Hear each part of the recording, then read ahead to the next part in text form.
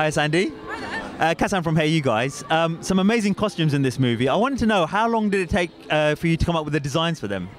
I worked on the whole entire project for a year, so you're sort of constantly designing. It's not like you spend a few weeks, then you've done the designs, then it's done. You're constantly designing and making costumes, even right the way through filming. So the whole process was a year, really, from start to finish. Were there any that you designed that didn't quite work out on screen as you imagined?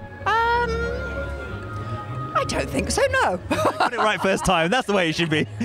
Well, sometimes you get a chance to change things or tweak things, you know. And were you concerned? I mean, you must have obviously been concerned with how they looked on screen, but was it also how they moved and how the actors were? Well, movement also is how. I mean, the finished product is what you see on the screen, but yes, the movement, especially with the ball gown, was very, very important. And how much use of CGI was there in special effects?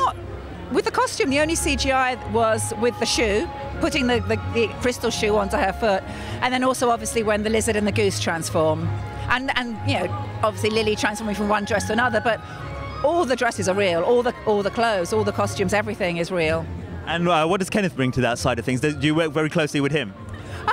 I did, well, not super close. I mean, yes, closely in that he was the director and that he has to inspire me with his vision for the film. But then he really gave me free rein to do what I liked. And I showed him everything as we went along. And he, you know, luckily liked everything. And so, pretty easy. Excellent. And what's it like designing for Lily? Is she kind of like the dream person to work with?